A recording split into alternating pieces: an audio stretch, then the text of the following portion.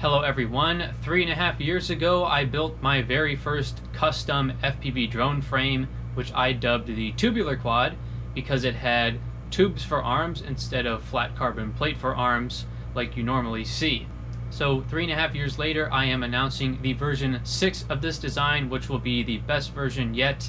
And in this video I'm going to be showing you guys the CAD models and talking about all the little tweaks and changes I've made for this version. So this may be a bit of a boring video for some people. However, I really wanted to document all of the little changes I've made and show you guys kind of how I think when I am designing these quads. Now, if you haven't heard of the Tubular Quad before, there is a link to the Tubular Quad playlist down in the description below. I recommend at least watching the version 5 videos so that you are up to speed with the most recent design up until now. Now, before we take a look at the version 6, let's talk about how the version 5 performed briefly. So the biggest change with the version 5 was the addition of the fifth standoff between the camera and the stack. And the point of this was to prevent the top plate from smashing into the stack screws and to distribute the load on the bottom plate, because the previous version broke right here on the bottom plate just from impacts to the front of the frame. So I'm pleased to report that this frame is definitely more durable than the last one. It has seen more concrete and pavement than any other tubular quad, and it is still completely functional. However, there still are a few things that could be improved. The bottom plate is starting to fail. This side is starting to crack. It has not gone all the way through. The other side is fine. But still, I think this could be designed stronger while still not adding much weight.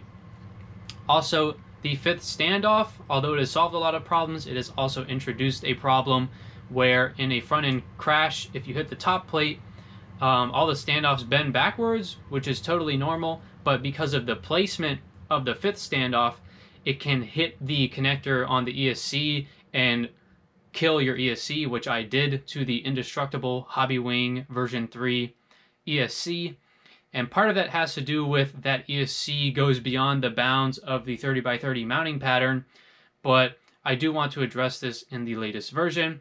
Now, I did switch to a ESC that stays within the normal 30x30 like square of the PCB, and it hasn't been a problem. Now, the last issue that I've started to notice is that the motor mounts are starting to delaminate. However, I am not going to bother addressing this in the version 6 because this thing has withstood so many crashes and the motor mounts have not failed.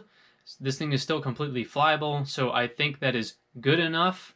I don't want to go super beefy with the motor mounts and add too much weight. However, if you are building this yourself, and the plans will be available, you can feel free to up the thickness of the motor mounts, especially if you are building a heavier quad. So overall, the Tubular Quad version 5 has performed very well. It's still in fully working condition, which usually is not the case when I go design a new frame. Usually I design a new frame because the previous version has broken. So I'm really happy about how this has performed. However, we're going to see right now all of the improvements and changes to the version 6. All right, so we are going to start with the bottom plate because this is kind of going to show a lot of the changes that are happening with the version 6 all in one place. So first up, the inner arm mounting screws / stack screws. Yes, I use the same screws for the arms in the stack to save weight. These screw holes are further inwards, and that is because I'm switching to a 20x20 main stack. And the reason why I'm doing this is to hopefully save some weight with the boards. However, this also is going to save weight with the frame because it allows the outer parts of the frame that kind of stick out here to be further in than they were on the version 5. The holes themselves for the arms are actually slightly further apart, but the amount that the carbon protrudes actually moves in quite a bit, which saves weight. The reason why I have this much space between the holes is because the further the holes are apart, the less the forces are on the holes, which means less stress on the arms and less likelihood of breaking the arms. So back in the version 3, I did break an arm because the holes weren't that far apart. In the version 6, the holes are even further apart than before, which will make up for the fact that the arms are even closer to the middle of the quad. so it's probably going to come out as a wash in terms of arm strength, but that is fine because the arms have been plenty strong in the version 4 and version 5. You will also notice at the rear we have another 20x20 mounting pattern. Now these are 2mm holes instead of 3mm holes in the center stack. So the main reason that they're 2mm holes is that I actually designed this to fit the CAD Vista because people wanted digital support. So there you go. I won't be running digital because I'm poor, but if you want to run digital, there's the functionality there. And of course you can put whatever other 20x20 boards you want in the back, such as a video transmitter. So that is going to make the build a lot easier because this fuselage is very short because the battery goes on toilet tank style to reduce the moment of inertia. Other changes are that the fifth standoff has moved back a few millimeters, and there are a couple reasons for this. First, it helps more evenly support the battery and GoPro being more centralized. Also, it allows me to maintain the strip of carbon between these two front arm mounting holes, which makes this bottom plate very strong, having those carbon fibers going a straight shot between the two holes. Now, a problem that was starting to occur on the version 5 that you saw was that the bottom plate was starting to crack in this area here. So you can see I'm using these kind of weird trapezoidal cutouts, which I have never seen before on a FPV frame. However, I think this actually makes a lot of sense because when you apply a vertical load to the ends of this bottom plate, the moment that the bottom plate experiences actually increases as you move towards the center. So in order to reduce stress, you actually need to increase the thickness of the carbon here to make the stress more even. Yes, you do want a fair amount of carbon in the front and back just to absorb impacts and deal with that. However, I never had problems with like this area here breaking, so I just kept that the same, but then made the parts where it is clearly failing thicker. In addition, I made the radii on the outside and on the cutouts slightly larger because anytime you have a sharp turn or just a angle, it causes a big stress concentration. So by making that curve larger and smoother, that should also reduce the stress concentrations in this area that we know is more prone to failing.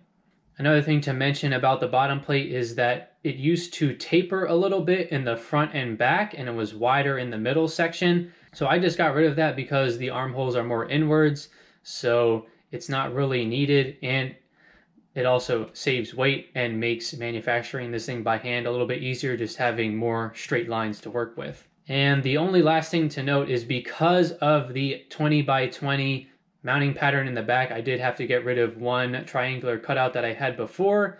So I am, probably gaining 0.2 grams there. So for those of you who wanted digital, you're welcome. I did it for you.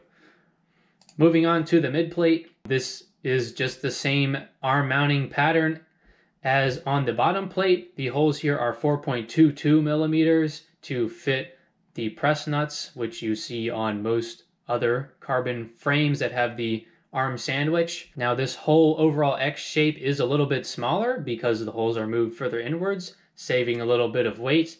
And I also made the kind of arms of the X slightly narrower by about a millimeter because I have had no indications of this midplate failing in the previous two versions, so I decided it's probably plenty strong enough.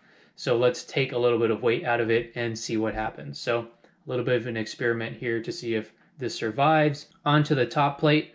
Obviously, the fifth standoff hole is also a few millimeters back, just like the bottom plate. I did not bother with the trapezoidal cutout here because the top plate did not show any signs of beginning to fail. And generally, the top plate just doesn't undergo as much stress as the bottom plate. The top plate also has gotten rid of the taper in the front and the back, so this is just one nice straight line, easy to cut out and file by hand, which is going to make building this a little bit easier. And I also moved this rear battery strap hole a couple millimeters forward because that's just going to fit the batteries I'm using right now slightly better. And that also allows me to add this cutout in the back to make more room for the FPV antenna, keep it slightly further away from the props. However, if you want more protection for the CAD Vista in the back, you can just leave that a straight line. Onto the arms. These are very similar to the version 5. The only thing that's changed is the armholes are just slightly further apart to match the new mounting pattern for them. And they are slightly longer to account for the fact that the arms are mounted slightly further inwards on the fuselage. However, the motors will end up being slightly further in on the quad because I think I can get away with it. So the added length to the arms is not enough to overcome how much they've moved inwards in the fuselage. Other than that, it's same old, same old. There's the 2mm section where the holes are in the middle, 1mm thickness everywhere else, and the cutout for the motor wire pass-through at the end of the arms is exactly the same as before. Moving on to the motor mounts, I have not touched these at all. They are exactly the same as with the version 5. So it is the 16mm mounting pattern. Yes, I only use 2 screws per motor. If I were to drill 4 holes, I would have to drill 2 of them through the arms, which would add stress concentrations and would probably cause the arms to break where those holes are. And there are these kind of tabs on the ends where you wrap carbon tow around both the tabs and the arm, and you soak it with epoxy laminating resin to give a super strong joint between these motor mounts and the arms. This is probably the hardest part of designing a quad with tubular arms, is figuring out how to get that flat place to mount the motors, and these have worked very well for the past, I think, 3 versions now. So here is the frame with all the parts assembled. As you can see, I use 35mm standoffs, which you never see these days. However, because of the thickness of the tubes, it still gives the quad that slam stance where the props are basically in line with the top plate, and it gives it really favorable CG location. This thing comes out with the CG right in line with the props every single time I've built it with these 35mm standoffs, so that's fantastic. And a side benefit of that is that you have a lot of room in the front and the back in terms of height to fit a full-size FPV camera if you want, which no one really runs these days anyways, or you know, the 20x20 stacks in the back, video transmitters, receivers, whatever. There's a lot of room in this fuselage given how short it is. However, in the middle, because you have the arms and the mid plate and all that stuff, you can only really fit 2 boards realistically on top of each other, which is kind of the norm these days anyways. Now, on this other assembly, I have all of the goodies put on here, so I'll talk about those briefly. We have the arm bumpers on the ends of the arms. I typically am against arm bumpers, but because the arms are only 1mm thick at the ends, the arm bumpers save the carbon from getting chewed up pretty quickly. I also have these super lightweight motor soft mounts. These exactly match the Hyperlite naked bottoms on their motors, and it probably matches any modern naked bottom motor pretty closely. It's a 16x16 mounting pattern, so those come with the plans for free. I also have this custom GoPro mount that fits on the 3 standoff screw locations. So this has just been slightly adjusted from the previous version to move that 3rd hole back slightly, and I also added a speed hole in the middle to save a little bit of weight. Moving that screw hole back also allowed this member right here of the GoPro mount to be slightly longer, which may or may not help with the vibration isolation of the GoPro. In the middle, you can see this is just an envelope for the Infinity 200 ESC that I'm going to be using.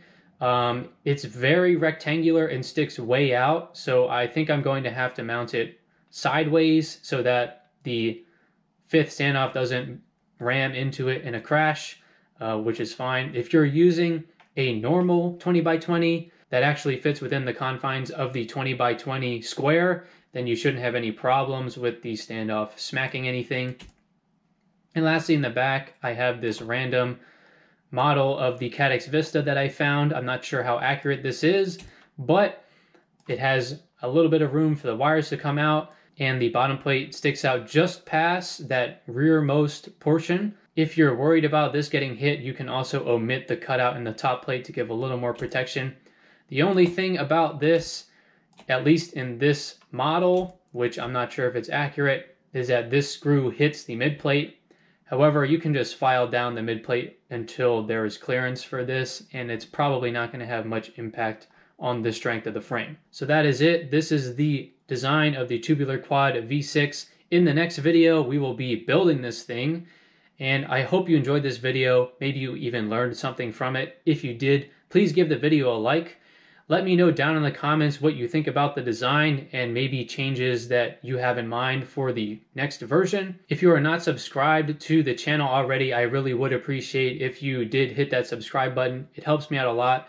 And if you want to go the extra mile to support me, you can also throw me a couple bucks on Patreon. And lastly, if you can't get enough of me here on YouTube, I also have an Instagram page, timmy.r.c. Thanks for watching.